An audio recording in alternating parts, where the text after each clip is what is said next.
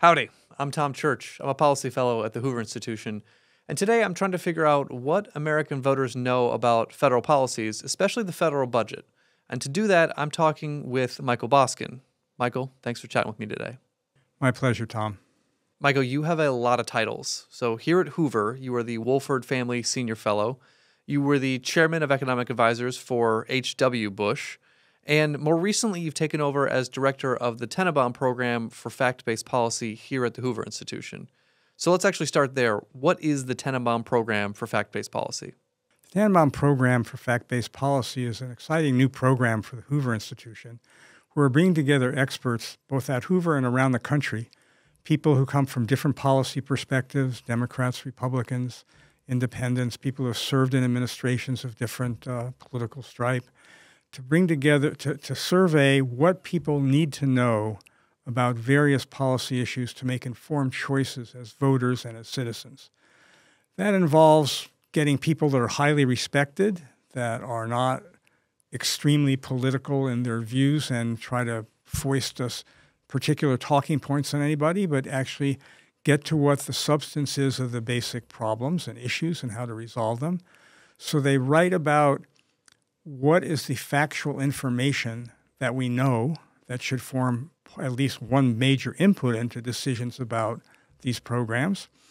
Number two, what's the context for those facts? And number three, why they sometimes may come to different conclusions.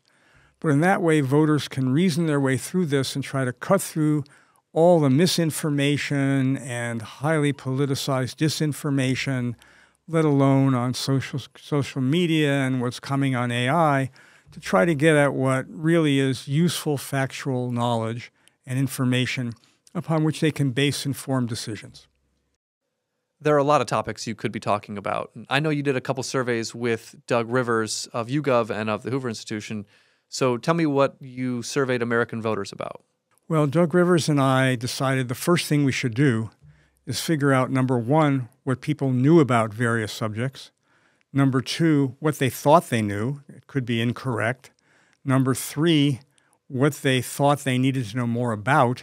And number four, what they thought other people might need to know more about. In a sense, trying to narrow in and find basically a set of things that it would be really valuable to provide this type of fact-based information upon which to base decisions, or at least to inform voters more generally. And after we have these basic papers, we're narrowing that down to shorter pieces and then short videos. We'll have a short, just the facts, basic type of analysis, which will lay out some key facts that people need to know about all these things without embellishing them with any opinion. So that's very exciting for us. But I have to tell you that distinguishing those things is not easy. And nobody's ever asked before what voters think other people need to know more about, or even what they think to know more.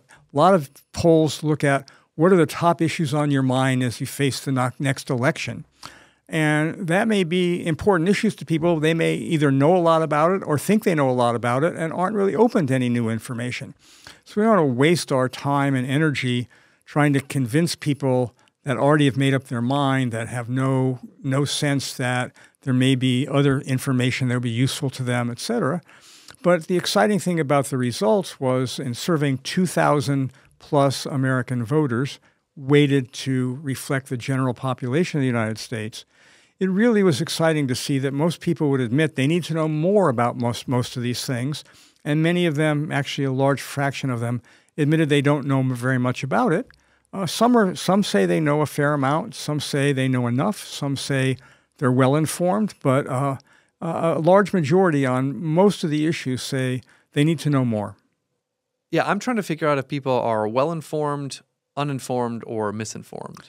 Well, I'd say the first and third categories, well-informed and misinformed, are small minorities of the population, and lacking information is by far the most prevalent thing that comes out of this, including both a large fraction of the population saying they need to know more. And remember, we're talking about the public policy aspects of these. So some people know about their own taxes, but need to know more about that tax code for public policy purposes. Some people are on Social Security and know a lot about how it affects them, but they need to know more about it. For example, that Social Security's trustees say that Social Security will run out of funds to make full benefit payments within a decade. So that's the sort of thing we were trying to get at. And people will admit that they have lots they need to know more about and seem to be open and willing to embrace reliable, factual information. You know, when it comes to Social Security, and I talk to younger voters, I point out that they don't need to think about it only when they're 65 or 67. They're paying for it as soon as they start working and pay payroll taxes. You've got to think about the financial status of the system now. Well, absolutely. And there's going to be a big public policy debate. Unfortunately, if it happened when it should have happened years or decades ago, it would have been a much smoother transition. But now that we are getting closer and closer to this iceberg about we couldn't make full payments, and the way the law is written, Social Security can't send out benefit checks for money they don't have. They have to pay it out of the trust fund. So with that in mind, there's going to be a big political battle over what to do about it, and there are various options, but it's important people have the basic facts. This program does some great good. It is the best anti-poverty program we have. It's helped reduce poverty among the elderly way below the general population when it used to be way above it. But also it has very, very high costs. It was set up at a time when we had very different economic needs and demographic situations. When it was set up, there were 16 workers per retiree. Now we're under 3, heading to 2. And some of the other more advanced economies in Western Europe, for example, Japan, China eventually, are heading to even lower than we are. All right, let's turn to the survey and results from American voters. So the first question you asked about was, has the national debt increased as a percentage of GDP? So what were the results? How did American voters do? Well, distressingly, only slightly under half the population knew the federal budget was in deficit. Maybe a small handful of times in decades has it ever run a balanced budget or a surplus, the last time being, I think, 1999. So it's been a long time, and people should know this. And, of course, it's discussed all the time. It's been the subject of some big reforms and big battles in Washington. There was a big sequester fight in 2011. There will be another big battle coming up. Every once in a while, there's a battle over raising the debt ceiling without getting some spending control. So it's been in the news, but not everybody's paying attention, and many people need to know more about it and what some of the options are for doing better and getting to a more fiscally sustainable path that's compatible with our values and maintaining strong prosperity and economic growth. Another question you asked was, how much does the government spend as a percent of the economy? And this is kind of a hard question because you and I think about things in terms of percent of GDP, but I think most people listening in the news would hear $5-6 trillion. So how did voters do on this question? Again, not very well. And I think pollsters historically, Doug is the chief scientist for YouGov. He's super expert on this. I'm the economist. And he's a great political scientist. But I think that the story is that people are not as good when they have to make quantitative assessments rather than qualitative ones. That's number one.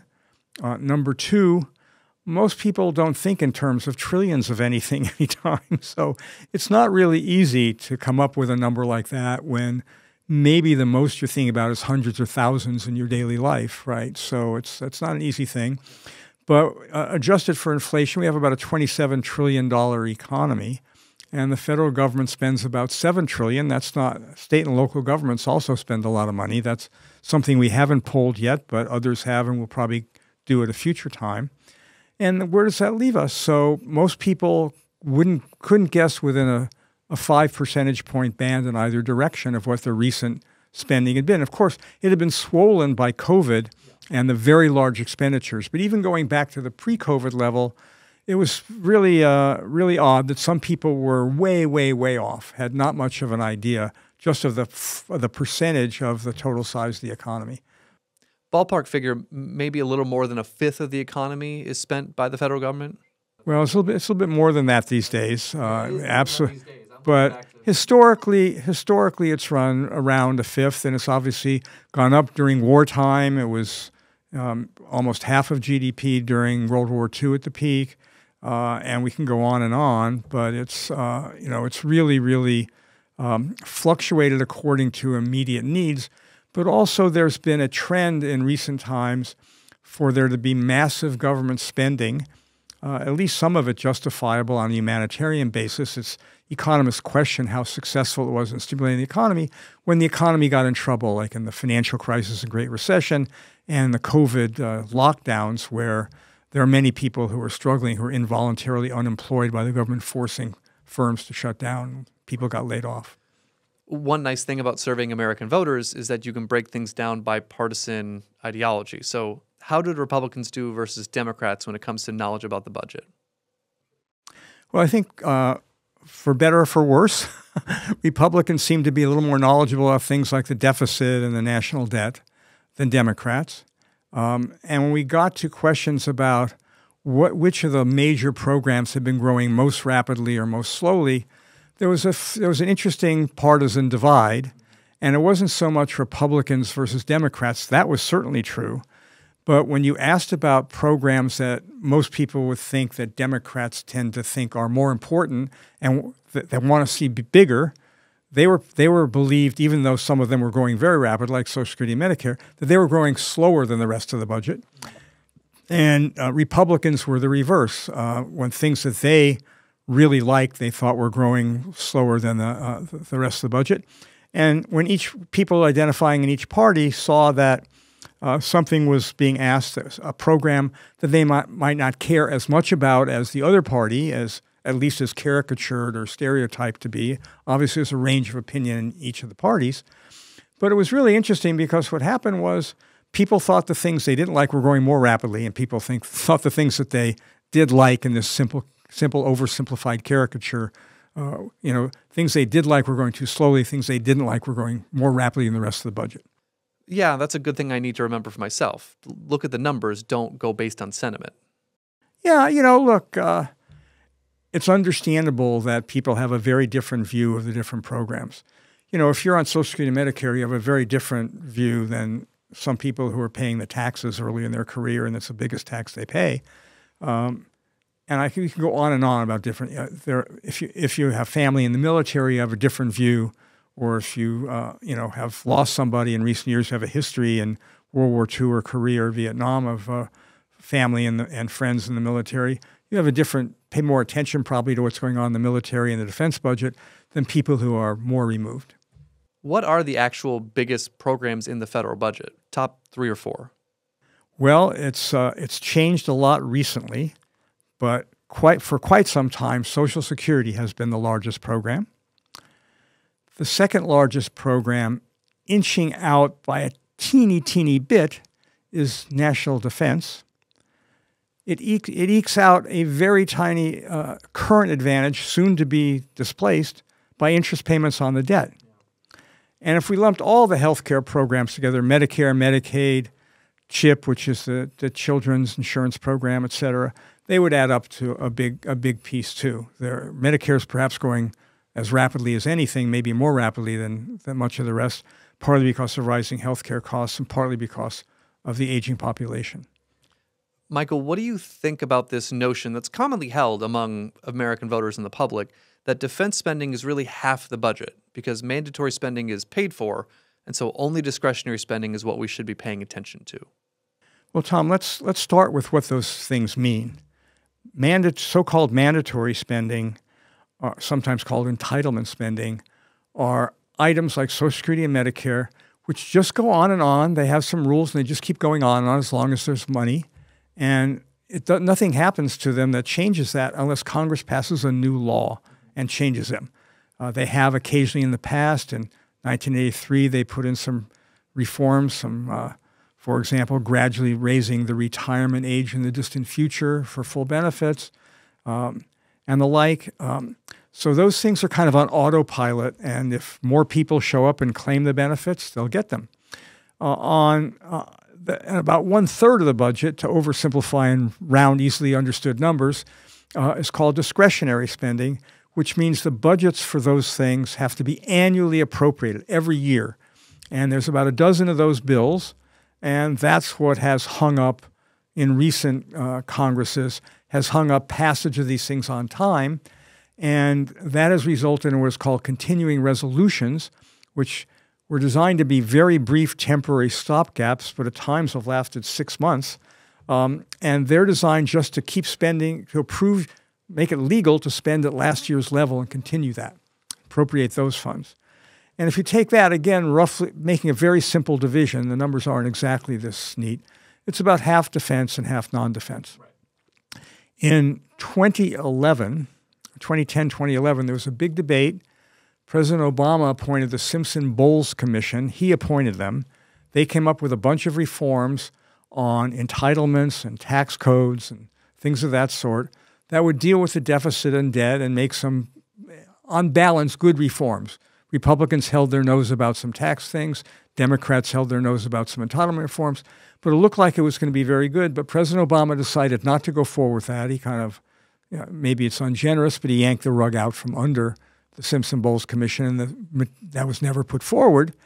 And then they had various negotiations between the Republicans Congress and President Obama. And eventually they decided on something called the sequester. This is a program where automatic cuts occur if something doesn't happen. And the idea was Republicans couldn't stand cuts in defense spending, and Democrats couldn't stand cuts in the other parts of the discretionary budget, education, the environment, a whole bunch of other programs, transportation and the like. And so what happened? They were supposed to force agreement to avoid the sequester, but they couldn't. So the sequester went into effect, and there were very large cuts. And cuts in inflation-adjusted spending were quite large. In defense spending, that half of discretionary spending in round numbers, was cut so substantially that compared to just adjusting the budget then for inflation up to now, there's a $2 trillion gap. Now, of course, not all of that would affect current readiness. Some of it was, operating current expenses and so on. And we're over $100 billion short of where we'd be then. We can argue about whether that's enough or not enough, and is it being well spent? Should the Pentagon be more efficient? Could Congress change how they micromanage the Pentagon to allow them to be more efficient? All those are legitimate arguments. But the only times we've made any big progress have been with people feeling their backs were against the wall. They had to pass something. Sometimes that's been draconian. But so far, they stayed away from the entitlement programs, which are running out of money.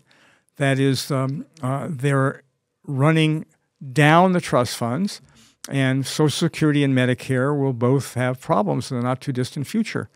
And both for the people who are on those programs, not to scare them, for people who are going to retire in the not-too-distant future, help them plan for the future, and because of the potential for an abrupt disruption of the economy by any huge change that's made, it would be better if we could agree on something sooner, smooth it in gradually, and not have such an abrupt political confrontation over it. But the past has revealed that the Congress and the administration on budget matters tend to work to deadlines and beyond the deadlines.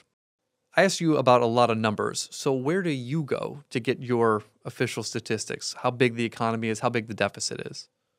Well, the United States has a different statistical system than the rest of the world, which tends to have each country have one unified statistical office. Ours is somewhat decentralized. For information about the size of the economy, the gross domestic product, the total value of everything, of all the new goods and services produced in a year in the United States, the Bureau of Economic Analysis of the Commerce Department publishes something called the National Income Accounts.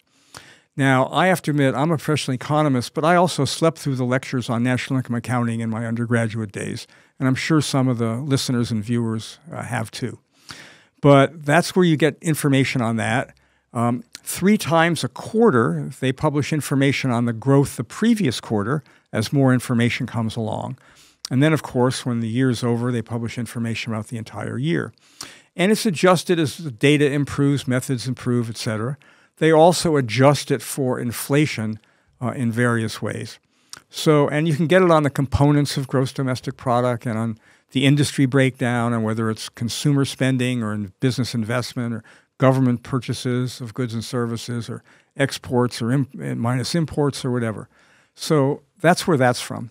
On the budget, historical data can be obtained from many places, But the Office of Management Budget, as part of the budget, publishes something called historical tables. And they tend to, are data that's already occurred. And then they publish the president's administration's projections for the coming few years. Those, of course, can be optimistic or pessimistic, can include a lot of new spending that the president may propose or some changes in the tax code or whatever it happens to be. And there's data there both for historical purposes and projections for the future, and projections are projections. I'll come back to an alternative source in a moment.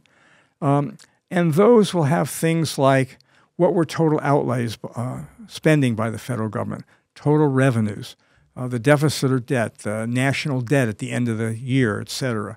The national debt's the sum of all the previous deficits America's ever had, minus the few surpluses we've had. So it's the net of all that. And they'll also publish it by category. If you want defense spending, if you want transportation spending, it'll publish it by that. And even programs within those big agencies, they'll publish it by agency and by function. So you can get lots of information about that and much else, probably more than people on this listening to this will need to know.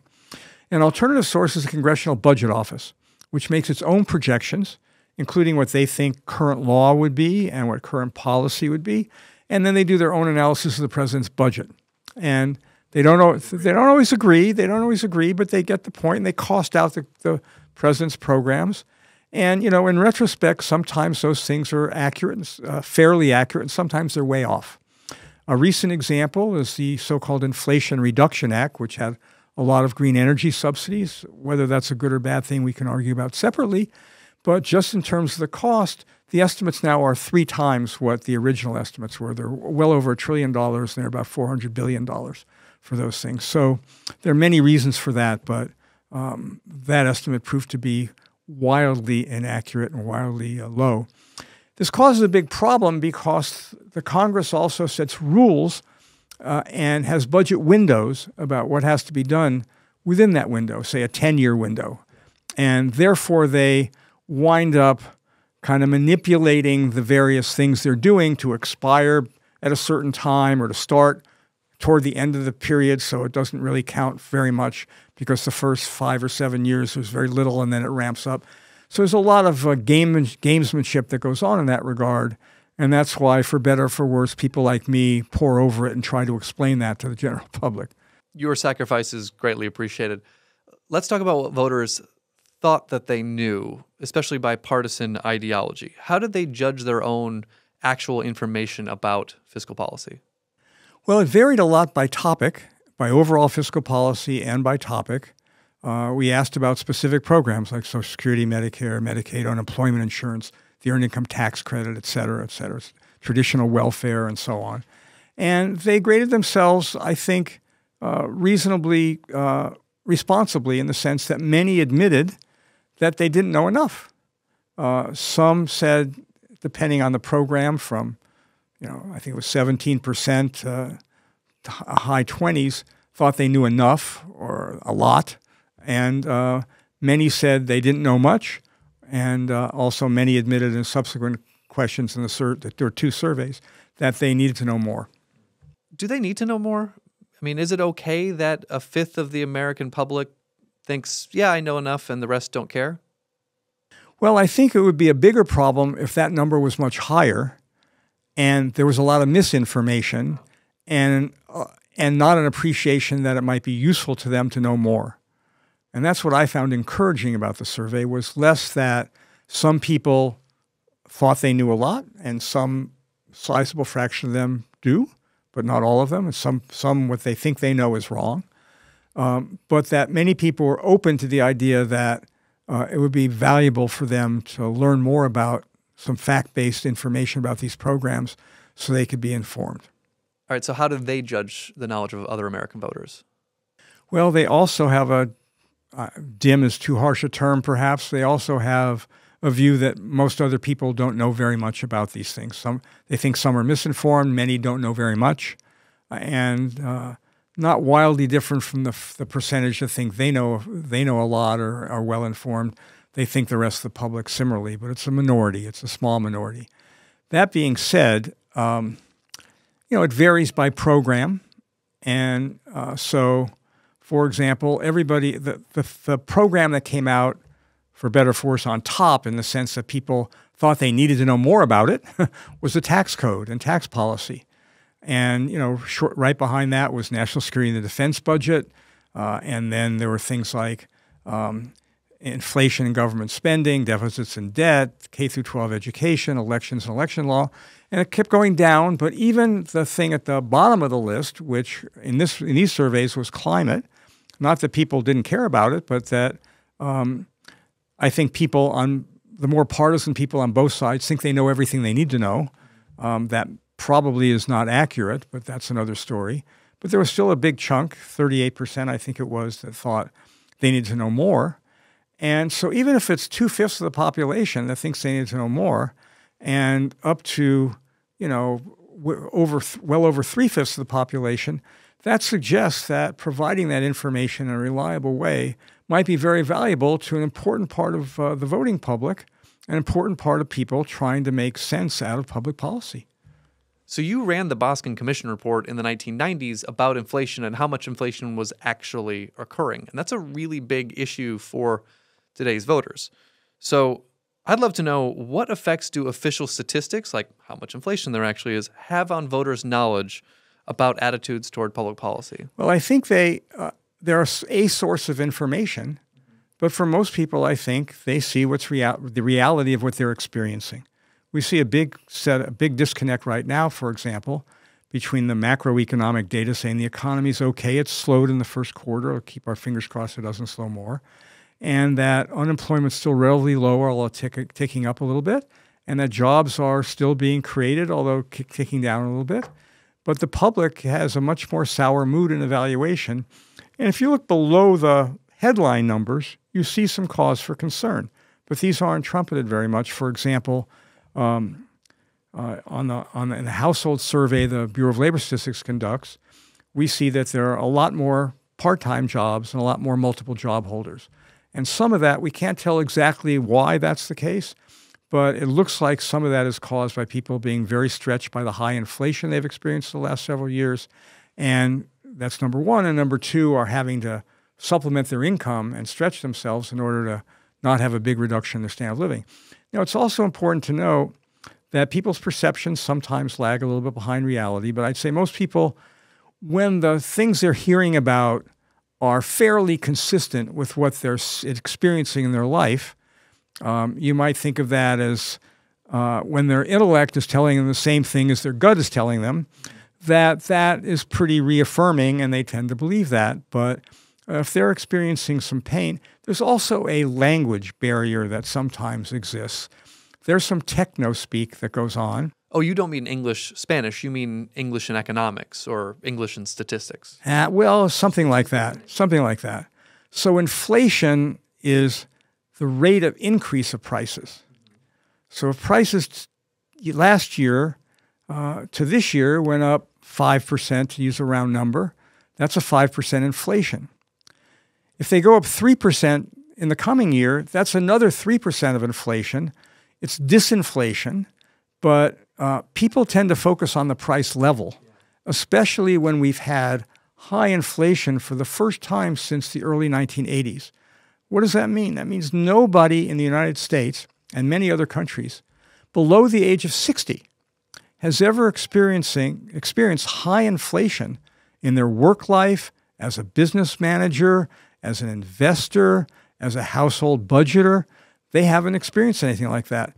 So the cumulative effect, even though it's correct that inflation is lessening, it ticked up a tiny bit last month and hopefully will continue its path toward the Federal Reserve's goal of 2%, which, as the Boskin Commission indicated, is probably closer to 1% in reality because of measurement issues, but that's another issue. But the point is that people have their own perceptions, and when people will sometimes say, inflation's high when they mean it's cumulated for the last 2 or 3 years to something high, even though contemporaneously over the last 3 months or last year, it's lower, but it's still prices are still rising. Another example is recession. The technical meaning of it, it's measured in various ways and dated in various ways, is when the economy falls into a hole, it's out of recession as it starts climbing out. Now, if you're in a deep hole, it may take you a long time to climb out, and to the average person, understandably, the recession's over when things are back to being pretty good. Right. And that may be, many quarters or years after we start climbing out of the deep hole. Big picture, how do you actually change people's minds? You have these surveys that say American voters know a little bit or many don't know that much. So how do you actually engage with them? Well, that's a deep question that I'm not fully prepared to answer, but in my humble opinion and observation over time, it's trying to get them information in a way they can absorb and relate to and believe is trustworthy. That may or may not be sufficient, but I believe it's necessary. And so that's an important first step. And important to do that is to get it to something that's easy for them to digest, easy for them to understand, which is why in the Tennenbaum program, as we're taking this great work people are doing and condensing it down, and we're continuing to condense it down, and we're doing these shorter videos, and we're doing going to be doing a just the facts kind of simple thing for here's the basic facts about energy, for example. Did you know how much energy is really produced and consumed in the United States? Do you know where it comes from? Do you know how much wind and solar account for versus natural gas and oil or coal, et cetera? Do you know what, many other facts about it? Do you know what's actually gone on with climate and what's agreed to and what's debatable and why? So there's a big part of the population that can benefit from it. Not everybody will take advantage of it, but we have to get it out there to enough people and in a way that they can rely on and continue to rely on and trust and relate that to their daily lives in various ways so they can experience that. I tend to, when I write for the general public in my column or something like that, I try to have kind of the economic analysis, the specifics for a typical family or something like that, a household, and a couple of examples. And as you go from the general, which may be important to get across to a segment of the population, you'll hit a lot more people if they understand it in a way that they can relate to. In much the same way that people say that, the saying, a picture's worth 1,000 words, or, they read the first 2 or 3 paragraphs and don't have time to read much beyond that. So our big challenge now, and we're in the process of doing that, is funneling it down to something that is really easy to digest for a much larger fraction of the population. You already mentioned energy. Can you give me a preview of the other issues that the Tennenbaum program is looking into? Well, we have a wide swath, but the early ones that are commissioned, which are about to come online, the first one will be on election laws and election integrity and access. We have some great people who have studied that, people who have been Republican lawyers and people who have been Democratic political operatives, et cetera. And they agree on a variety of things, and this is going to remain contentious, and we will publish the information. Soon after that, we'll be on energy and climate. We have 4 great people from a range of perspectives by discipline and by perhaps politics a little bit, in the sense of the priority they take on rapidly making a transition and pay less attention to the costs versus people who pay more attention to the costs, et cetera. And then we'll be doing taxes and the tax code, and deficits and debt and inflation and growth, and schools. And then we're in the process of, in addition to these surveys we've talked about, we're doing supportive surveys. We have one that we're going out to the public with soon on taxes that will be usable by the people, in this case, Jason Furman and Kevin Hassett, one who served as chairman of the Council of Economic Advisors to President Obama, one for President Trump. They'll be useful to them, and we'll incorporate that in the materials we distribute. Michael, thank you for laying out the agenda for us. I'm looking forward to going through it. Well, we are too. We're very excited about this program, Tom, and we're very hopeful that a fairly large number of people will be able to benefit from it. That's the whole purpose, and we're anxious to keep going. If you'd like to see more from the Tennenbaum Program for Fact-Based Policy, you can go to hoover.org/Tennenbaum. If you'd like to see more from Michael Boskin, you can go to www.michaelboskin.com. That'll pull up his research and recent op-eds. If you'd like to follow me, you can do that at Twitter, at TomVChurch. And you should follow the Hoover Institution page at HooverInst, that's INST. If you have any questions that we didn't cover today that you'd like to see answered, send them in, and we will get to them in a future show. And look in the description for a link to the show notes, where I'll post links, references, anything else we covered today. Thanks for tuning in. We'll talk to you next time.